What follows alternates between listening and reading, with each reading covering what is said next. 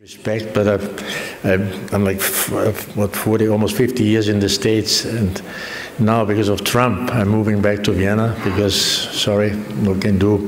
So if it's okay in English, I might switch around left and right, whatever's making it easy. First of all, what an honor that I certainly, in my opinion, don't deserve to be talking here, and because yesterday at this time, Guthrie Govan was standing here, so kind of intimidating, of course. But I think what I'm doing today is talk about my my career, whatever, as a roadie, which I like that term better than tech, you know. But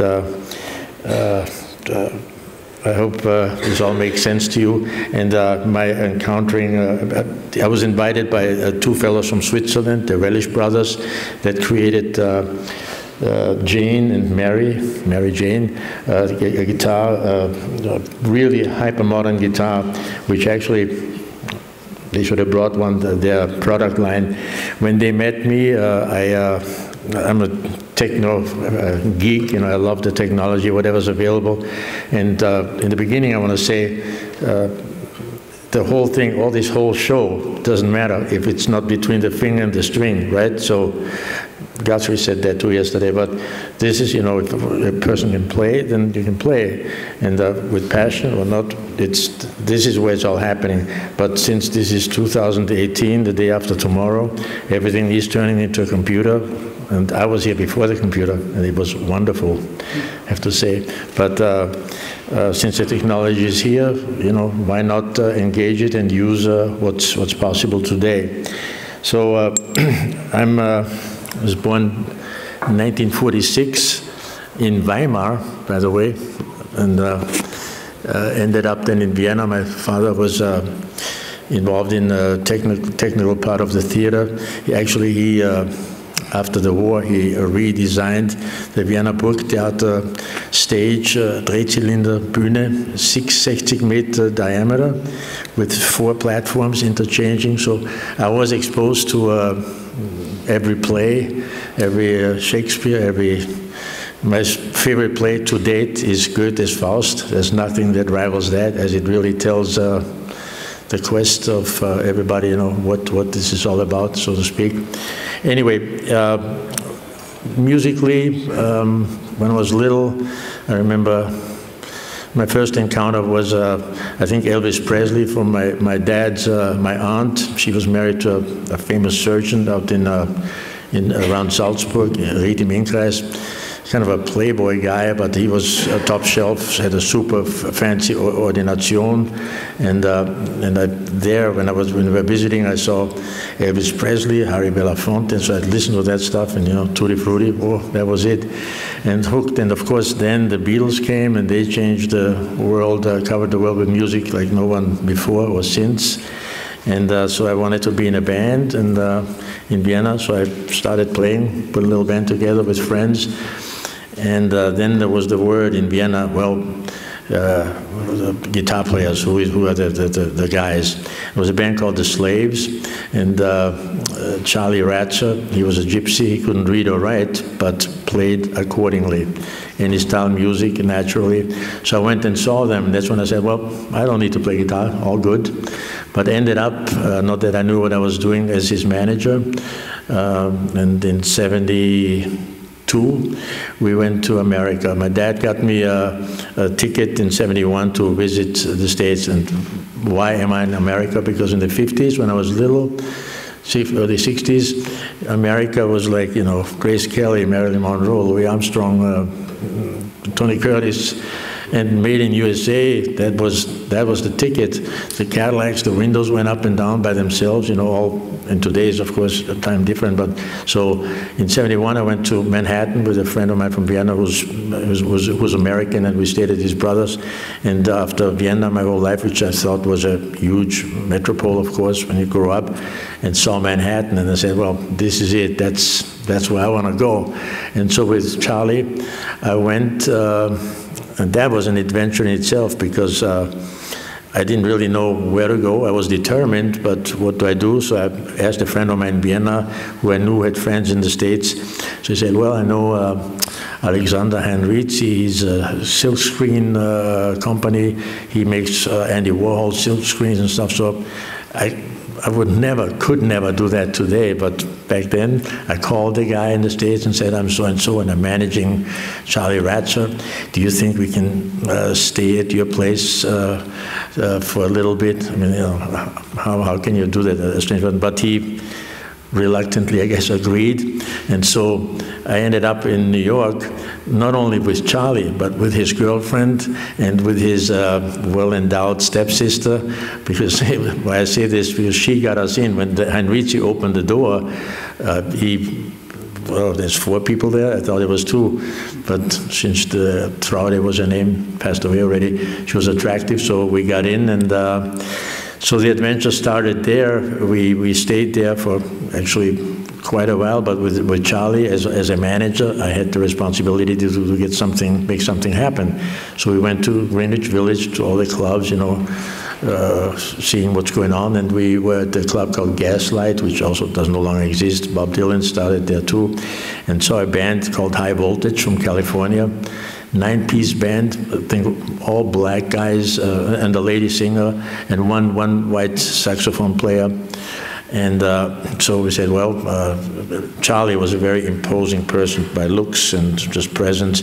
So we said, well, can we jam? And can we try? And said, yeah, bring the guitar. So next day we came with a guitar, and Charlie played, and well, he was hired. So we started our career over there in New York. And of course, very adventurous in as the band stayed at the back, no longer in existence, the Chelsea Hotel in Manhattan, which was the artist really shrine to date, and they killed it now already a few years ago, I think. So we stayed there, and I was clueless, right? I mean, I didn't know. I'm a fan of music and all that, and passionate.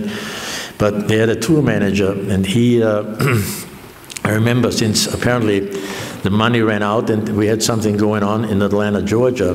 So we were told, well, we're going to leave with the rental cars that weren't paid for, of course, and there was no internet. And the tour manager said to everybody, okay, take your luggage, walk out, don't turn around. So just sort of sneak out there, you know, which we then did. And we ended up over there, Atlanta, Georgia. There was some gigs we had. We met various people. But in the band, there was one saxophone player, guitar and saxophone and keyboards. That just, Billy McPherson was his name. He's also passed away. Unbelievable musician. I mean, mind-blowing. So my guy, Charlie, and him, they became good friends, of course, you know, and so we decided we're gonna leave the band and see what else we can do, because they had another roadie, Bob Holcomb was his name, and he was from Indianapolis, Indiana. Said, well, we'll go to Indianapolis and we'll start something there, right? So we did, and we got a drummer, it was like a white guy, long hair, and then we had a bass player, and his name was John McIver. He was Jimi Hendrix on the bass guitar. He was 10 foot tall, fingers this long, confident. Like, so our band, we called it Time, like Prince's band later on. And so we started there, was successful and everything. Then we split up. I stayed with Ratzer in Atlanta and the keyboard sax player, and we got a record deal. I don't even remember the company, but all went well. And then we met a guy there that was from Vienna, Austria, called Austrian Motors, a Mercedes-Benz shop and repair. And he said, well, let's do a tour with Charlie in Vienna, since he was a local hero in Austria, especially coming back from America, so that was a big thing. So we went back and we did that tour with American musicians that were all flown over, and so it was all great. After that, Charlie was there. Not too much was happening, but before we even left to the States, we were the band in Austria that we called it Gypsy Love. Was Charlie, the drummer, was a gypsy, and Peter was the keyboard player, and Peter Wolf was like Mozart at 4, prodigy. I mean, unbelievable keyboard player, and he really turned me on as far as jazz goes. He gave me, from beginning Zavino or whatever, all you call it, you know, more than that. So I decided, we talked again and said, well, let's go back to the States and let's go to Los Angeles. That's where all the music is basically based off, and let's try that. And we did throughout America, very adventurous. I also, after high school, I was in an elite type school where my parents put me, called Theresianische Akademie, and sort of the wrong place. Was all aristocrats and diplomats. That was it. So I wasn't really, but nonetheless. And they all, after high school, they went to, a few of my friends went to study law, to be a law student. I wasn't really interested anyway, and one day I went to a coffee house close by where we are. Vienna is, as you know, a palace of coffee houses. And I saw this old guy sitting there. He was 70 by that time, elegant, you know, double row suit, and he was doing sleight of hand card magic on the table. So I saw that and approached him, and then a year and a half till he died, I was there every day.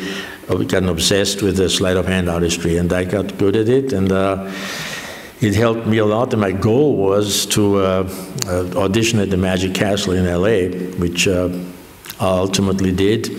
But I jumped back again, forward now again, to when I came back with Peter Wolf. So we landed in LA. Money was just about out, of course, and we knew Alfonso Johnson, who was Weather Report's bass player before Jaco Pastorius, and so he invited us. And that same night he said, "Well, let's go to the Roxy."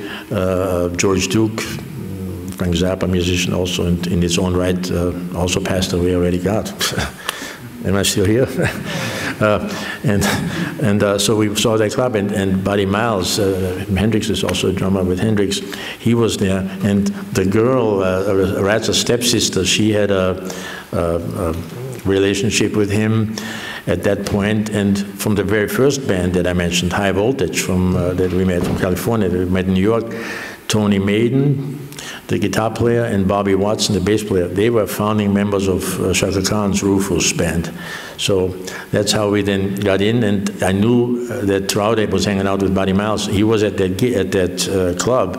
So I walked up and introduced myself, and I said, "Yeah, Traude." So, okay, we all hooked up, and then we rented an apartment with Traude together to share the cost and stuff right on Santa Monica and Crescent Heights, middle of Hollywood. And, you know, went there every day. We went to clubs. The Starwood doesn't even exist anymore, but the Whiskey, of course, and the Roxy. And Buddy Miles, you know, I can't even think about it, coming up at like 5 in the morning with platforms this high up the stairs to our place, to the girl, right? With angel dust and stuff like that. Oh, my head explodes right now.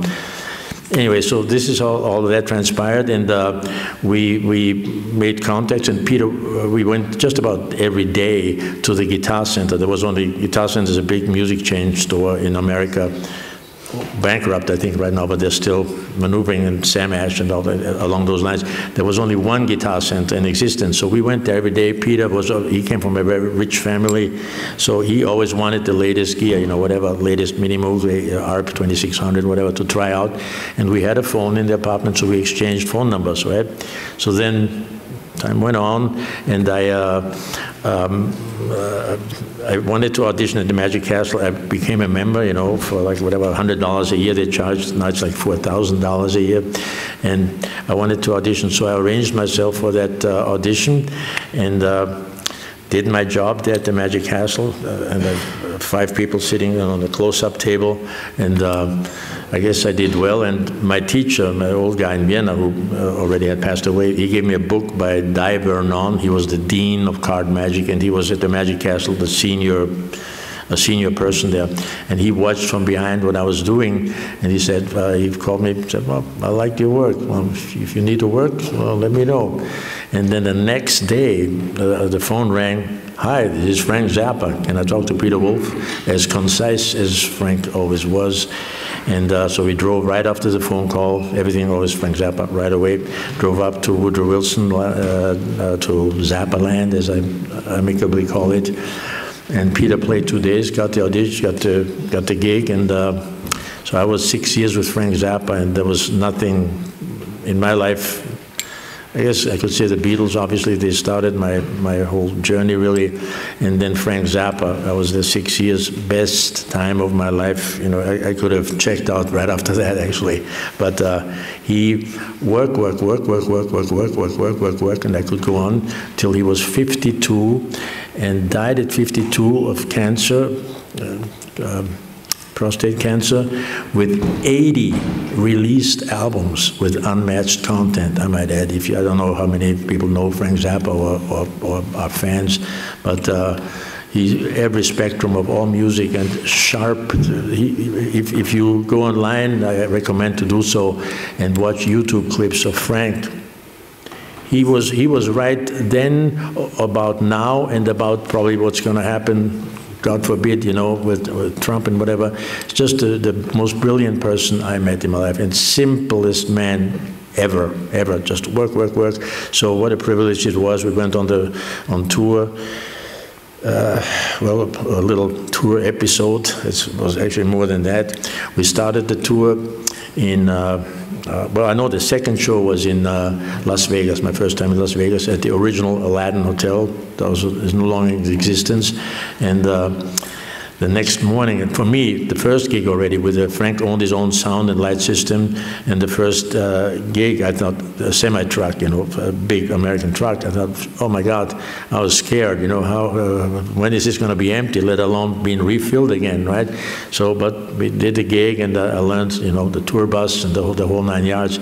So the day in Tucson, Arizona, the day after after Las Vegas, the production manager comes out and says to everybody, called everybody, and says, well, I'm sorry to be the bearer of bad news, but our tour manager is no longer with us. He killed him. It's not funny, but I mean, he killed himself last night.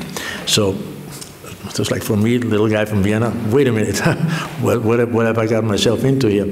So the guy took the purse, it was like $20,000 or whatever it was, and lost it in the casino, of course. So the bass player found him in the bathtub. So, but the show went on, of course, and so I stayed with Frank 6 years, 77 through 83, and Peter Wolf's roadie with keyboards, Peter Wolf and Tommy Mars, another genius musician, of course, and the best time of my life to learn the trade like that, as it was then, and even today, everything in rock and roll business is departmentalized. So you're either the sound guy or the monitor person, or you take care of guitars or keyboards, whatever. With Frank, everybody got out of the bus in the morning. Everybody started getting the lights up, his own trussing, and then the sound. So you learned really, really well. And Frank even always said there should be a sort of a schooling for roadies also. And after Frank had passed away, Gail, his wife, she picked that up and created, in Frank's vein, the name ZIT, which is, I don't know if you understand what that is, like if you have a pimple, whatever, Zappa Institute of Technology, right? And I did a few years, I was teaching there too, so they hired lighting designers, road managers, whatever, to have a class and then teach what there is to be learned. And anyway, when my 6 years, the first guitar player that Frank had hired, a new band, was Terry Bozier was on drums, and Patrick O'Hearn. Those are the two from Zootalours with Eddie Jobson. There was the band before that, the album before that. So he hired Adrian Belew, which he saw in Nashville in the club, you know, and of course phenomenal. And I jump ahead now to a year and a half into it. David Bowie came to one of the shows in Germany, and he snatched Adrian right away, and Frank got actually furious, but so, you know, Adrian took that gig. And the next guitar player was Warren Cucurulo from Brooklyn, from Canarsie, New York, a total fan, razor-blade sharp person, really witty, and one of the guys that a wrong note is not in the vocabulary, will never happen, just, you know, musician A to Z.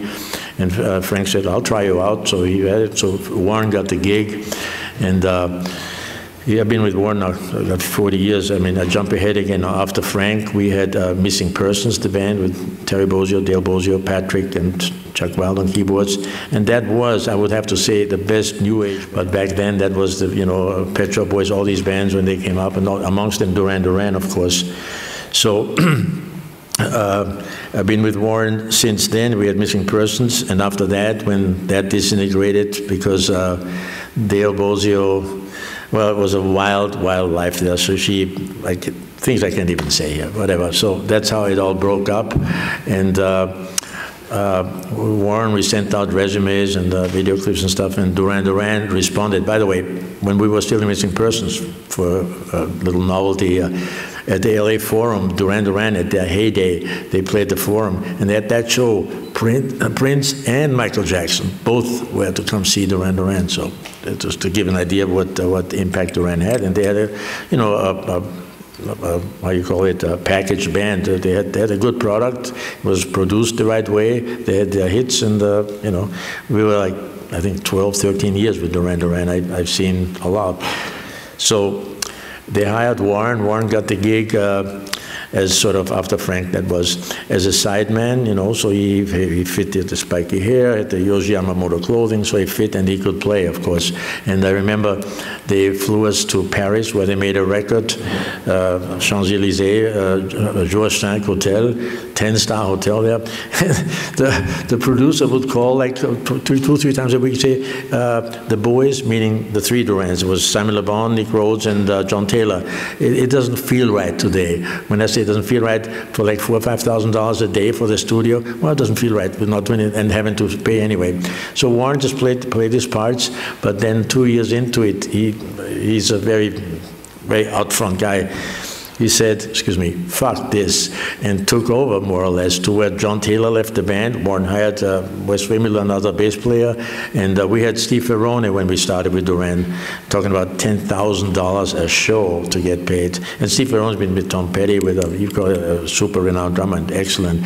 But so Warren hired Joe Travers, who's been with Dweezil Zappa from day one, no longer, I have to add, but he was Dweezil's drummer, fantastic musician. And Joe Travers today is in charge of the Zappa Family Trust. He's the vaultmeister, because Frank, and I had to do it once in the early days, Frank recorded everything always. So he had, well, right now the house is sold, but underneath a swimming pool type size room with all his work, right, all organized.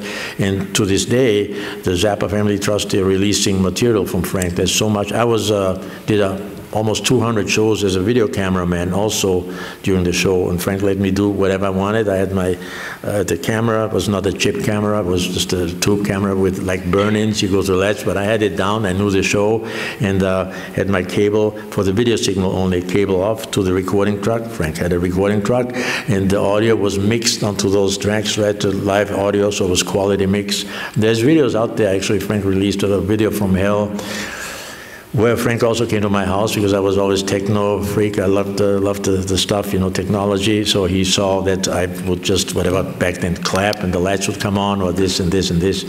So anyway, losing my mind here, my track. But with Duran Duran, that it went well, you know, we did well, we had the big shows, but Warren took over, and the albums that were then made with Warren, Electric Barbarella, 2 or 3 albums, if I would play right now this record here, everybody would say, whoa, who is that? I mean, it was fantastic. We had Peter Rudge, who was Who's manager way back. He invented, if any other musician, he invented per diem. That's part of when you go on the road, you get paid a salary, and then per diem money too. So we did okay. We toured, got around the world many a times, but Warren took over and called the shots and wrote Ordinary World, Come Undone. And you remember he called me, Tommy, I made my first million. So he did okay on that, and he still is doing well. But Warren is a very extreme person on all levels. So He's like omnisexual, whatever that means. Anything. He's he's a friendly guy. So he then after Duran, well, when we went to Brazil, where he was still not so in charge, he met a girl, Claudia Bueno, and she took him to the cleaners like there was no tomorrow. He adopted her son. He bought 2 houses in Brazil and all that. And my relationship with him sort of flawed there a little bit because he, we had sort of a deal. He said, Tommy, 10%, all that wasn't happening. Anyway, so we sort of parted at that point, and I've been in LA. I worked after that with, I guess, a lot of people. I worked 1 gig with Jimmy Page at Nebworth 94, and which somebody called me that was in the Duran crew because they needed a guy. Did Tears for Fears, did Social Distortion, did a world tour with Steve Lukather when Jeff Porcaro died, that gig. Jeff Lukather was, if you're guitar players, you might know Bob Bradshaw, the switching systems. Those are the first ones that really came out where you had control over quite a bit. Warren had 2 refrigerators at some point, big gear. And Bob Bradshaw's wife got pregnant, so Lukather needed a guy. And my friend of mine called me on that, said, check with Toto, for the two. And I said, well, I'm not going to go replace Bob Bradshaw. I don't know what microfarad is or whatever, But then I was 2 weeks later, I said, no, come see Steve Lukather. And Lukather is, as I like to call him, the man with the golden heart, the nicest guy. He was still drinking a lot there, so I had to drag him there more than once after a show and stuff. But really, come performance, flawless, always performing. And that tour, the last show we did was a benefit for Jeff at the Universal Amphitheater in LA. And at that show, asked me who was not on stage, from Steely Dan, Eagles, all the people that Jeff had played for, Jeff Porcaro. Well, I have to jump back one more story. After 2 or 3 years with Frank, Terry Bozzio decided to leave. And I thought, whoa, what's Frank going to do without Terry Bozzio? He's flamboyant, he's a skinny little Ted Bozzio. Once he plays, he turns into like a he-man. He's totally, and the singing and everything. So, well, Frank went through, he's got some drummers, good drummers, as the first one, Dave Logan, whatever, it worked, By the way, if you play with Frank Zappa, you had to have ready, give and take, 80, 90 songs. There was no set list, and Frank would call the song right there. And Frank's music, it was not la-di-la. It was like massive, knowledge to be had.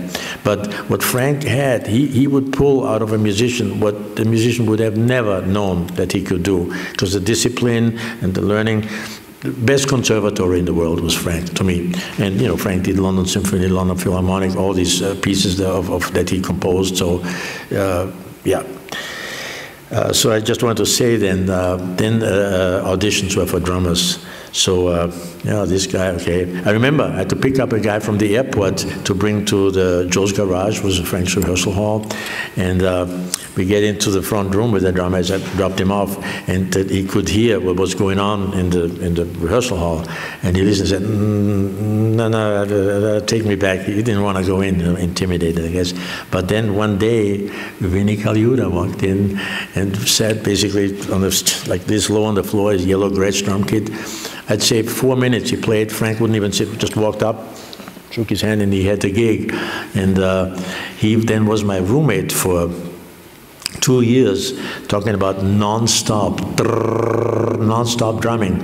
And his whole goal was Jeff Porcaro. He wanted to be like Jeff, had the same shades, the hair, just all that Jeff Porcaro, because Jeff was the session musician in the contemporary music back then. And Vinnie certainly accomplished that, even maybe more than Jeff. Vinnie plays with Jeff Beck. Next day he goes on tour with Faith Hill Country, and the day after that he does all in one take Megadeth record. So there's, that's Vinnie, and to this day, he's as I heard him say once, like he's talking about playing like totally thing. So he says, well, the one's relative. It always comes back around at some point, So to give you an idea where Vinny's mind is at. And where was I? I've been since, I live in LA, like I said, in the same apartment for 41 years now, but I'm moving, like I said, I want to move back to Austria, where I have an apartment from my grandmother, it's rental, Miete. She could write it over to my dad, and he, in the late 60s, wrote it over to me. Kriegszins, it's called. It's like 202 euros rent. The guy next door pays 1,800 euros for rent. So unbeatable. So I'm good. And let's see. Who have I been working since? I'm trying to remember what I'm actually doing right now. Oh, yeah. Wait a minute. Of course, when I was with Frank, after Warren Cucurulo, Steve Vai showed up, beautiful young Steve Vai, 18 years old, good looking. I thought, well, this guy, leather jacket. And he gave Steve transcriptions of Steve Vai's, of Frank Zappa solos. So Frank hired him, and when I was video cameraman, Steve was a guitar player, and I didn't know I enjoy music, but I didn't really know about guitar playing that deep. And I realized, here's Frank and here's Steve Vai ripping it up there, like, as if there's no tomorrow. So time goes by. Steve replaced Yngwie Malmsteen in Alcatraz. That was his first, after Frank, his first, big event, and then, of course, to replace Eddie Van Halen for David Lee Roth. Well, what more can you do? Fill the issues, and then Whitesnake, and since then he's got his own career.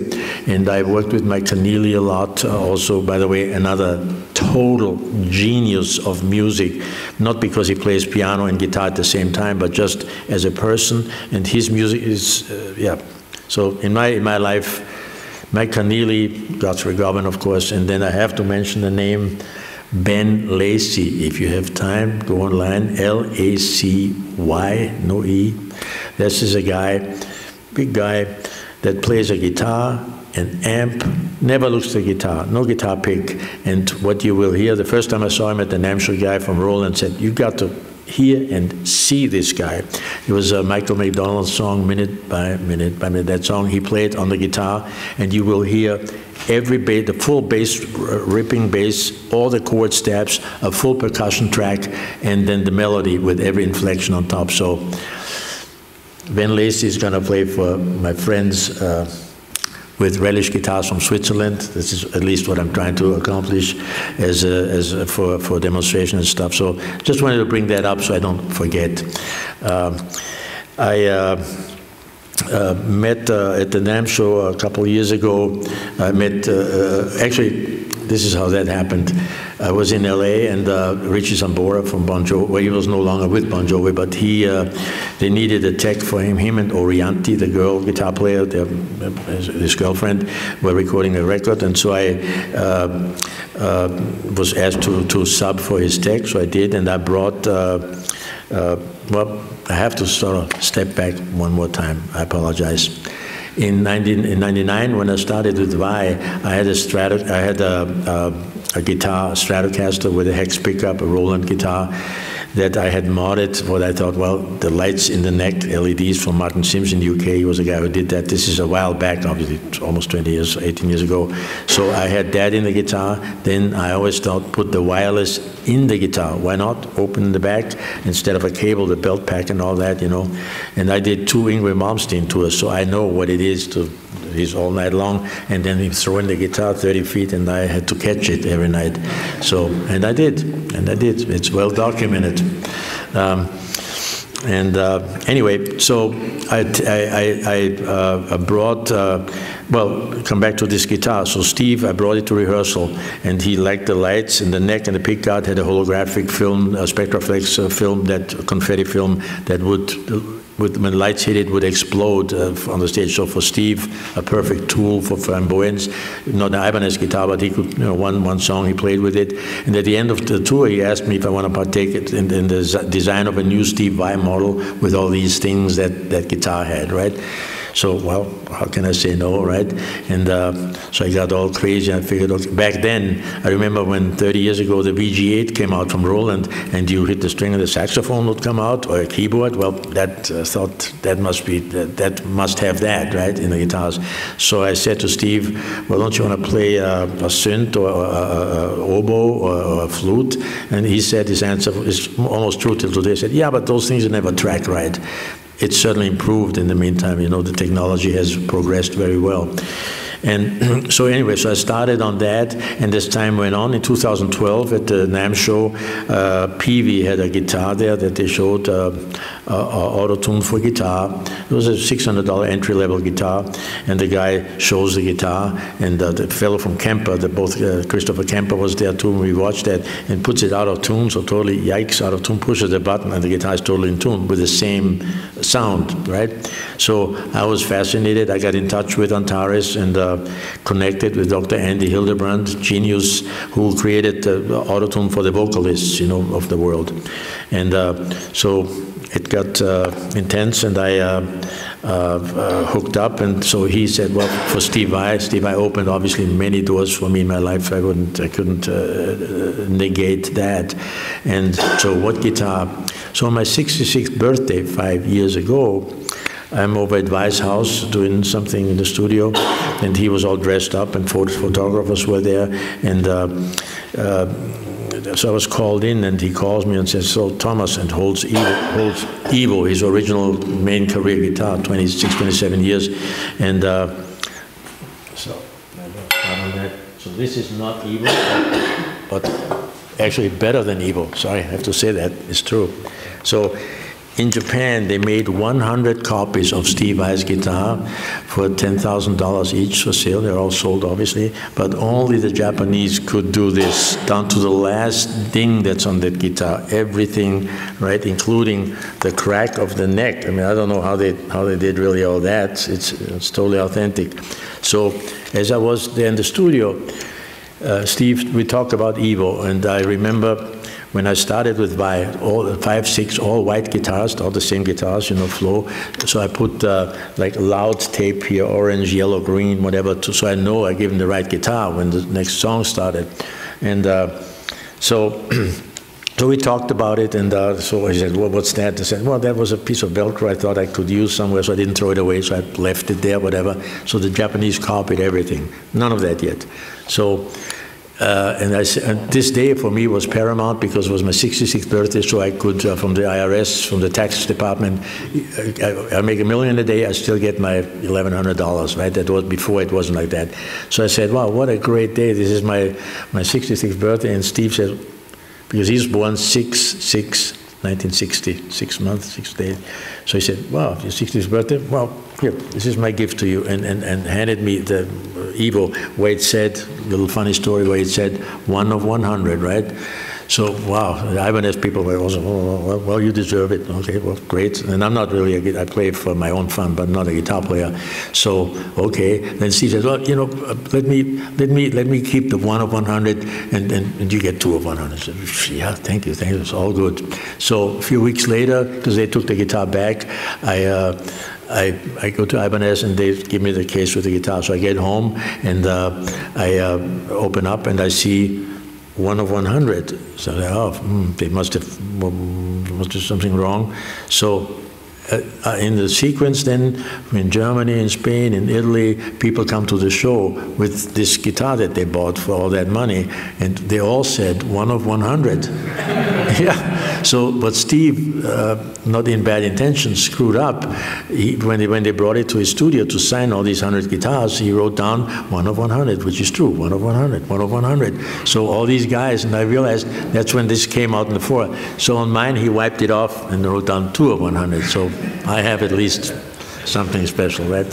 So as Dr. Hildebrand came visit me and saw my guitar system, I've been working on a guitar system 15 years. It's called Sonica, a masterboard, MIDI Madness, pedal de jour, interchangeable, 3 connections, 90-pin right-angle Elko connector, 256, 6 power jumps, so all comes out of 1 wall outlet, and XLRs to the speakers, and off you go. And in my house here, I turn my rig on right here by pushing this button, turn the lights on, and then I dim the lights down, and then off you go, you know. Avatar, free fall, just play. So I said to Hildebrand for Steve Vai, well, if you put it in an Evo guitar, and if you model the DiMarzio pickups also, then he would get a guitar that he knows what this sounds like, and let's see how he reacts, you know, with that technology. Well, so they made the guitar, and they put the Antares system in here, auto-tune for guitar, Antares, which is also no longer existing because, a little closer here, because he still makes money of it, of course, but he sold it last Christmas. There's a new investor, a new CEO, and they dropped the auto-tune platform, unfortunately. And he even had a pedal, ATG1 it was called. If you don't want to put it in a guitar, but you have a hex pickup, like a Roland guitar, then you have auto-tune on the floor. And the features, and I'll show it in a second here. So that was put in. Then I always feel you have to have a sustainer in the guitar. Alan Hoover's first Fernandez sustainer he created, and then the Sustainiac, as he calls it now, right here, switches right here. And Michael Spalt, I have to mention, master luthier from Vienna, Austria. He created the EGB, European Guitar Builders. Those are all the guys in this room. He did a lot of work on this as well. And then after wireless in the guitar, all I do is turn it on and ready to play. So no cable, no belt pack, you know. And then I have also in here, I believe, like, you know, to tune a guitar is like this, then you do this, you contort your fingers sort of with a peg. Ned Steinberger, 32 years ago, came up with the Steinberger tuners with the headless guitar, so people thought, nah, I don't like that. Well, he came up with a guitar then with his tuners, 40-to-1 ratio, right here. You don't have to look, you don't have to contort your fingers, and you can play a melody even. Well, let's do something here sonically. What's the timeline here? 16. Well, if no one says anything, then... Okay, so this is, I want to mention quickly also, when I started with Vai in '99, I love the wireless platform. I mean, wireless today, imagine, it has to be. So a guy Coker, a frustrated guitar player from Sacramento who didn't want the companding of analog wireless, came up with the first digital wireless, X2 it was called. And when I started with Steve, I already used them. He had a new one on his shelf, and I'm proud to say that. I said, well, we should try that out. And I remember he tried, and this was built in my Fender guitar that he played on that tour with my features. And he tried and said, wow, I like that better than the cable. And we used it till 2 years. It was 900 megahertz frequency, so the cell phones in Europe were on that band. So in Italy, the cell phones would come through his speakers, you know, so that was, and Vai is an instant gratification guy. If something doesn't work, if something didn't work, he said, take this, get a video camera, get in your van, drive over it, film it, so I know I'll never see it again. So that was his mentality there. So Guy Coker sold the rights to Sennheiser from his back then 20-bit, today it's all 24-bit. They went to 16-bit, it was called Evolution, didn't really do well. And then Line 6 bought the rights from them, and Yamaha bought Line 6, so he's wireless director there. And the new wireless is all, and this was my inspiration for something that I have now on my guitars. The new ones, G70, G75, and G10, and now new one coming up, GX100, totally new wireless platform with no dropout. They go to sleep after 4 minutes. So if you don't move it, just put it down, and then whenever you move it, and this one is actually on signal. So I'm going to plug this in here right now. Let's see, I have no idea if this is all work. We didn't even try it before. So where is our friend here? Yeah, give it a try, see if I'm all turned on. Yeah, oh, hold on, I gotta turn the guitar on. So this is the main feature that my partner, I have a 30-some-year-old, 30-some-7 years I've been working with Ed Clothier, my partner. And this is called superpower, we call that. Should not be a G, but the international on-off symbol, the circle with the bar. So you turn the guitar on, hold it down for 2 seconds, right? And now it's on, yeah, green and red, and it's on. Every time you move it, accelerometer based, it knows to stay on. This I only have for 30 seconds, so it might go to sleep just for test, so everybody doesn't have to wait 4 minutes for me to demo that, right? So here it is, it's on, okay. And again, I'm not a guitar player, but I have a really good one, Eugen Leonhardt, okay? So come on up here. Fantastic guy. So give me just a second. I give him the rough idea. Yeah. Just to what's going on here. So the core of Antares. So this is a regular electric guitar with these pickups, and this is not DiMarzio. This is the sustainer pickup, which acts when not turned on as a sustainer. So I think, right, Steve Vai's sustainer guitar Flow, which is Evo, and Flow, those two, his two main characters. He's got the Fernandez, so he's got to always reach down here to turn it on and off, and so, you know. So I think here you play guitar like that, so everything has to be in that path, because every second counts when you're 71, trust me. So that's the guitar. I can tune here, and so for me, I even got a second tuner right here, and on Sambora's guitar that I built, right, it's built into the necks. I can't even see it from the front, but you know, so let me just tune that up quickly here, make sure I'm tuned. Well, you can watch this tuner while I do it here. And see, with these tuners, you don't have to contort or go, but you always got to come back from low. So I do it here. Yeah. Huh? Now? We got to finish? Well, then one more thing, please, so at least to get the auto-tune feature. Well, let me be radical here. Check this out. Okay, I'll do this. I detune it here. By the way, here's the tuners. You can do that with a tuner, right? So I'll put it out of tune now. Ouch. Ouch. So now I turn Antares on. Okay, I strum.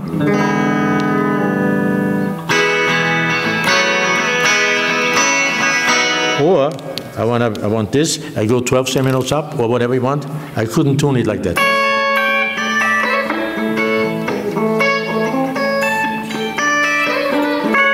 All this, by the way, just so not all a waste of time here. Here we go. One more time here. So what I'm doing here, I can do here as well. Here we go. Okay. So here. Well, let's do an open E. Oh, hold on. Am I connected? Oh, I'm sorry, I'm not connected. One more connection here. This, which should be Bluetooth. I agree, but they never made it that far. But check this out. It's very convenient. So here we go. So open E, open sustainer, so you can hear.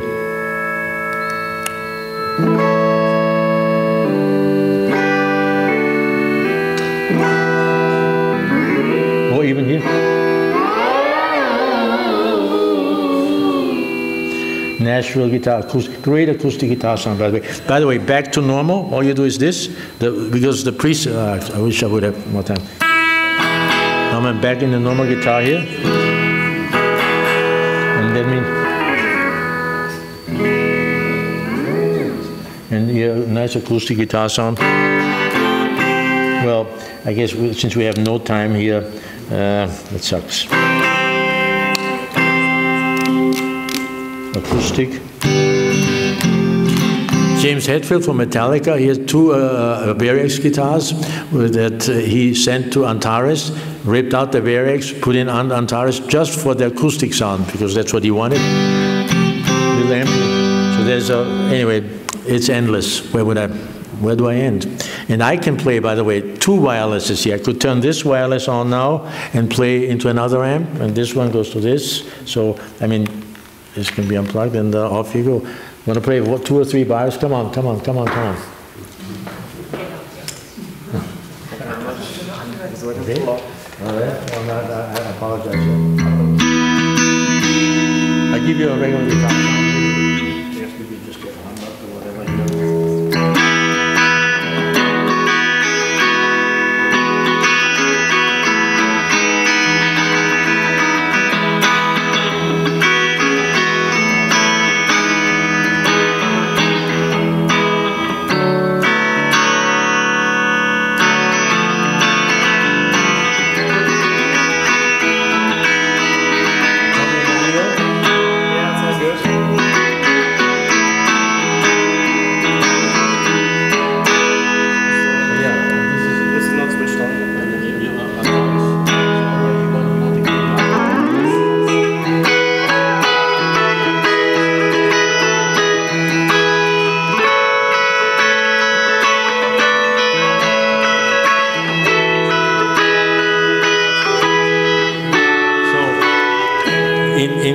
in conclusion here, when I was with Sambora at Capitol, I showed these guitars to Richie. He wanted the same guitar.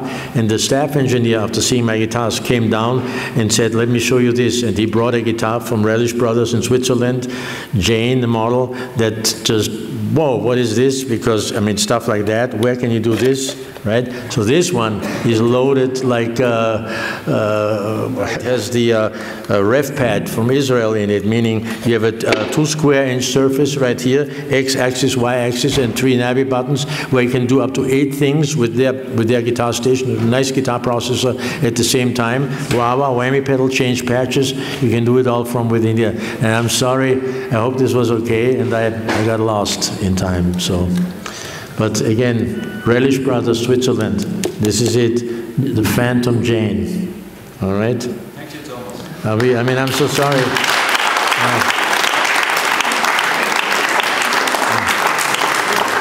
I wish you could have all heard this guitar. The same technology basically than in this one, but that led up to this guitar. So that's, and I guess I ran out of time, as always.